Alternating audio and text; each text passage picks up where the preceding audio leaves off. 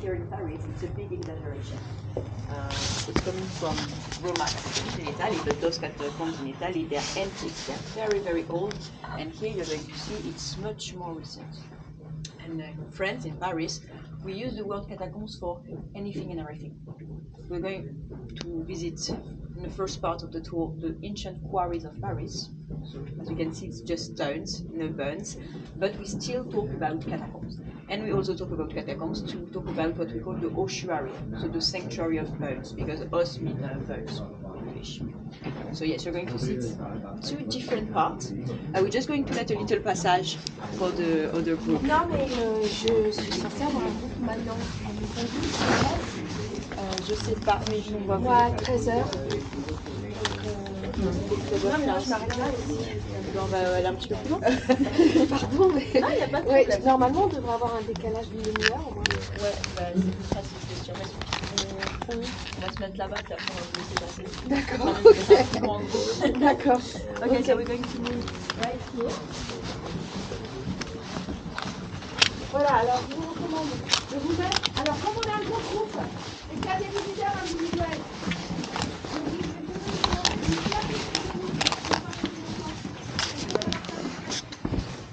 It's a bit complicated for the guys because you have some guys in some companies, they can have like 19 people in a group, which is too much. So it's a bit difficult. I don't know if you took the metro before, but this is an avant-goût of the metro, one of the people. But to come back to the catacombs, we're also going to see that it's kind of ancient history, but also very recent history. And actually still today, the story of the catacombs is still writing. But to come back a long time ago, 4,500 years ago, Paris was under sea, completely. So the soil of Paris, it's composed of a wide variety of sediments, including a lot of seashells. And that created, over the time, a very good quality stone they decided to call Lutétian stone, because Paris was called Lutetia. So basically it was just the building material at the beginning. They were just building their houses with this limestone in the antiquity. But then, in the Middle Age, they needed more rocks, because they wanted to build all of the great monuments, such as the Louvre Castle. So they started to dig underground. And that's when the problem started to happen, because they were digging under Paris. And you have to know that the workers of the time, they didn't pay attention to any safety rules at all.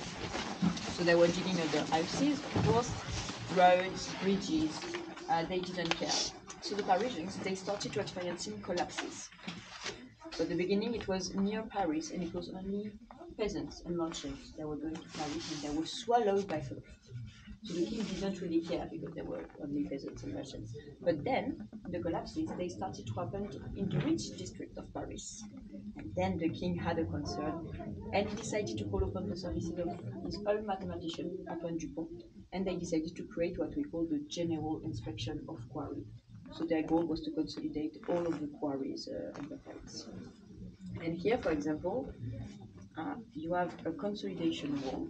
We're supposed to consolidate the sailing of our heads to avoid the collapses. And you have what we call the quarry unit signature. So basically you just have the number of the pillar, the initial of the man in charge, the architect, and the date. We're going to see plenty of those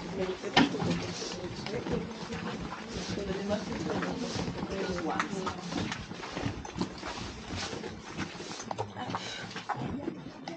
We're just making a little stop here. One visit.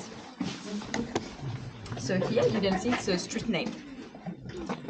And it's because in the ancient quarries of Paris, you have the lining topography of the 18th century. Have you heard of the Haussmann's work? No. Well, Haussmann, it was a great architect again, and in the late 20th century, they decided to rebuild Paris. C'est nous qui avons doublé. Ouais. Alors passez. Bonne visite.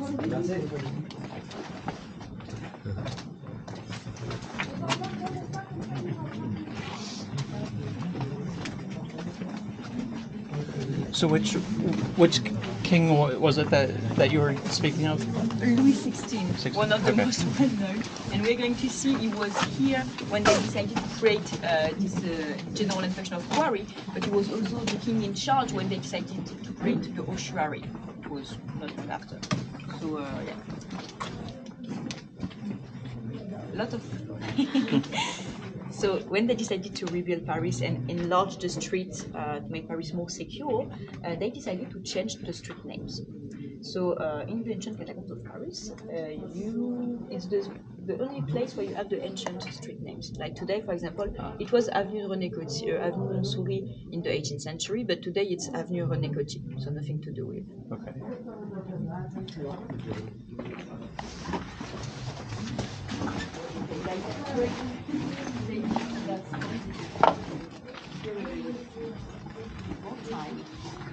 So here it's what we call a service well, a service shaft. So at the beginning it was only supposed to help us to bring back the rocks to the surface. Now actually I'm going to show you a picture from a flight of the lifting system they used at the time, because it was very, I'm not going to say weird, but interesting. So you have the quarry, and then you can see the shop, the service well, and above you can, if you look closely, you can see there is a man. He's walking in a wheel like a hamster in a cage, and that's how they were bringing back the rocks right now. But the most interesting thing about those wells, the first use was to bring the rocks, but then when they decided to create the ossuary, they dumped the bones through those wells. This was unscrupulous but faster than taking one bones by one. And here this picture, this is also a service well, but it's not in Paris. That would be too dangerous because it's not closed, as you can see. But in Paris, for example, this service well is leading above to this place. So here you have the station d'Enfer Rochereau, and here you have that place. So you can recognize them with the EGC sign on it. So maybe you walk on that one. Do you like scary and gross stories? Yeah. Sure. Well, this one's about a well, of course. So a long time ago, just after the creation of the General Inspection of Quarry, you had some inspectors. They were walking in the tunnels right now, and they found a well just like this one, but full of cat skulls. So they found it was weird. So they made some researches, and they found out that well was leading in a court of a very well-known restaurant, very well-known to serve rabbit plates. So they figured out they just replaced the rabbit meat like cat meat for years. So that was a scandal, clearly. Yeah. Well, they were saying it had the same thing. But I have to Catacombs so I don't.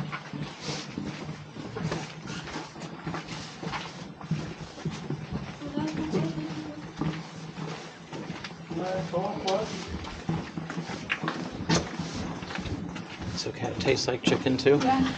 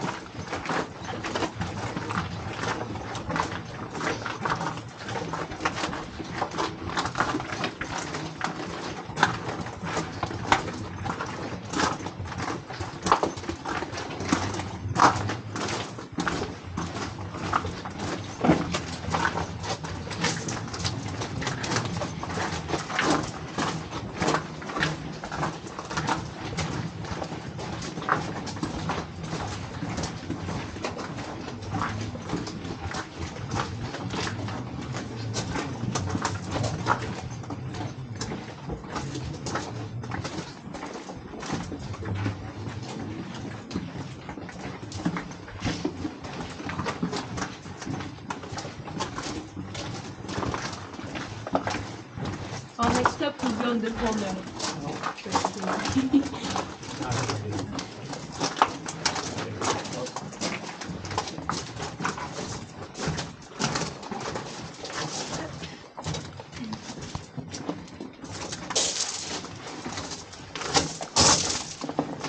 So again, question: have you ever heard of the cataphiles, les cataphiles?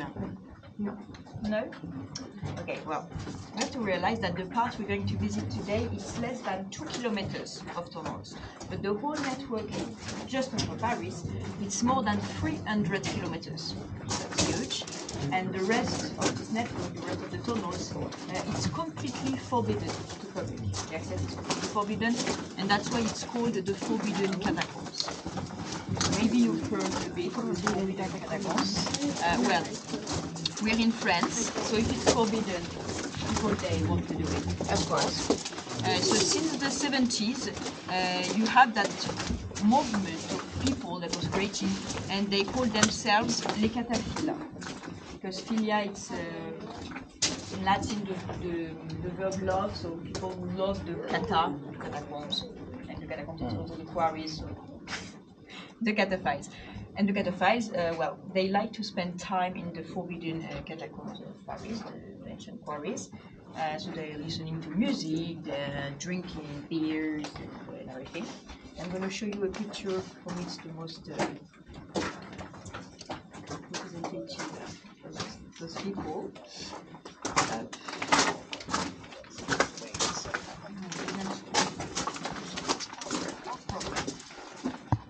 Here. So here, for example, they're just making pancakes, but 18 meters underground. So you can see they brought the eggs and everything. Well, and that's happening right now and every day under Paris. That's just normal. But one of their favorite games, it's trying to sneak in the museum, the official site, through the forbidden catacombs by digging some tunnels. And here, you can see there is a cement fly. It's because a few years ago, the cataphiles, they decided to dug a tunnel like this. They get into the museum at night. They made a little party here. They listen to music and everything. And then they get back to the forbidden catacombs. So the General Inspection of Quarries, they decided to put that cement plug to avoid any other illegal entrances. But that's happening sometimes. That's wild.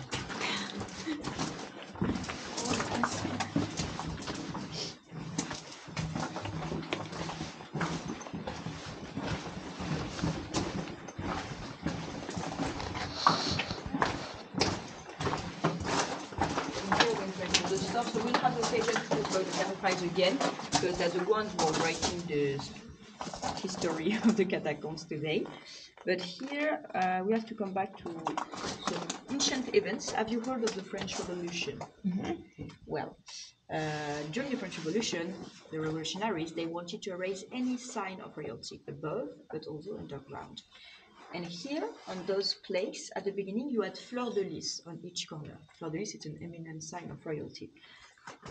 And here you can see on each corner something has been erased. Because when they came time, they decided to erase all of the fleur de lis.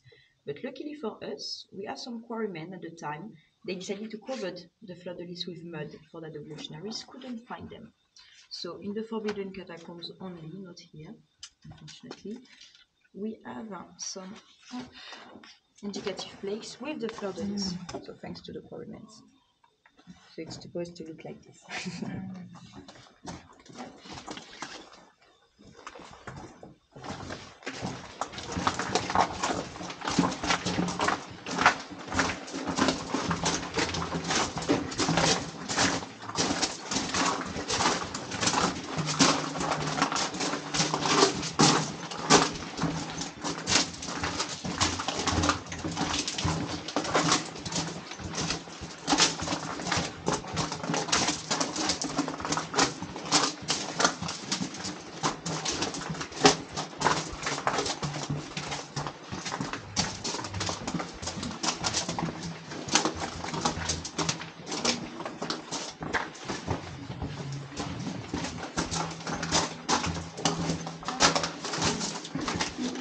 Here, it's one of the most interesting things, but this is is one of the work of the General Inspection of Quarry.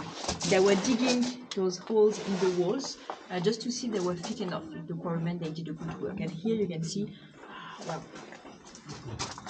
it's pretty deep, so it's a good work, we're safe.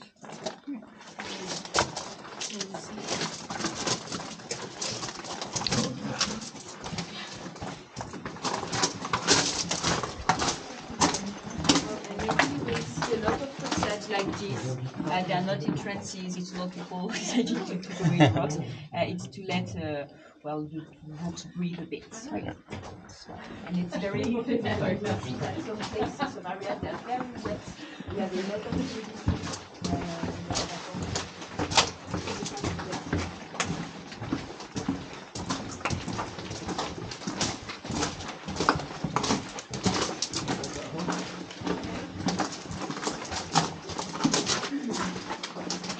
It's not a jail for bad visitors, it's another access to the forbidden catacombs. So sometimes if you're very lucky, you can see some cataphiles with that techno music walking here.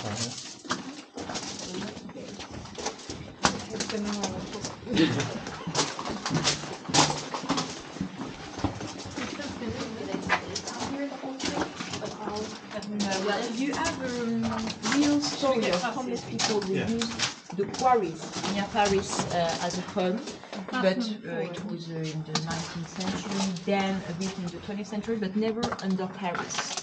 It was too complicated, and there is a police unit that was created to survey the tunnels under Paris. So it's more complicated than we think. Even if it's 300 kilometers of tunnels, it can be it can be dangerous too. In the quarries near Paris, it's more safe. You have more space too. So yes, sometimes you have homeless people. They make a home here.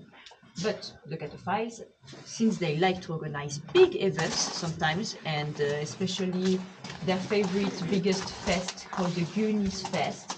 It's with the movie. Yep. Well, it's for 7 days. So they brought their sleeping bags, and they stay in the catacombs for 7 days.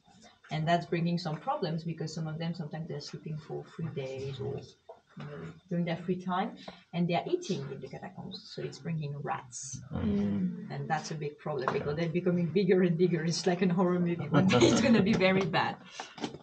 So here you have some lights because you have this indicative plate. It's not again the most interesting, but maybe you've heard of the French workers cliché that they're a bit lazy and they don't really think before they do. Well, here it's supposed to remind us that Marie de Médicis, also the mother of Louis XVI, she wanted to build a waterway above to bring some water to the castle she was living in and to some public fountains. But they didn't think that making waterway above some very dangerous quarries wasn't a good idea. So they had to dry the waterway after only 5 years of use because it was creating leaks everywhere. So it was completely useless.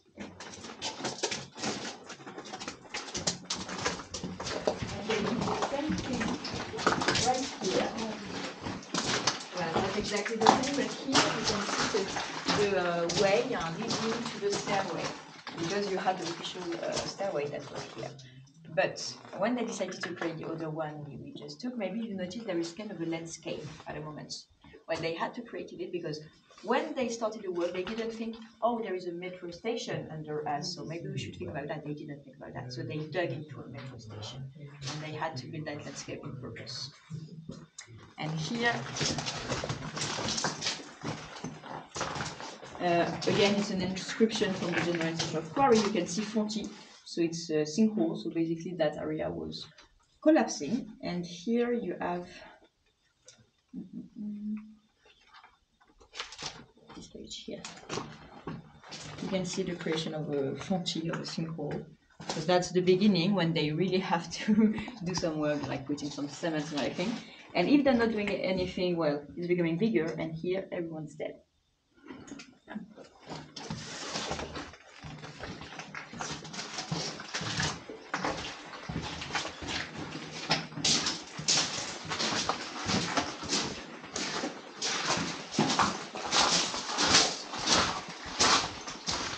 And here we reach the place that we call l'atelier in French, so the workshop, because that was looking like the most an exploitation area of the time.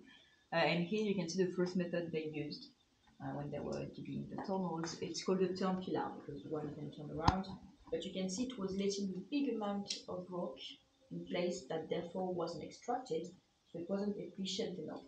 So they decided to do something else. Right here, they were digging those large alleys, which was already not very safe, and then it wasn't enough, so they decided to dig on both sides. To consolidate the thing, they decided to make those dry stone walls that we call ag in French. They put all of the backfill and the waste of rock at the back, and then they decided to consolidate the thing by making those pillars that we call piliers à bras, so pillars with arms, because they're putting one rock on another with the force of their arms. So it was much more efficient but much more dangerous.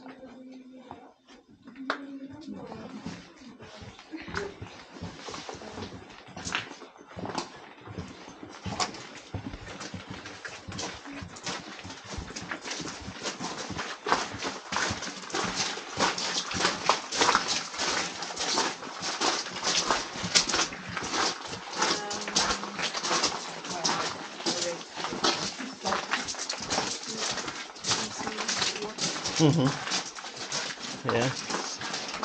Slowly dripping through.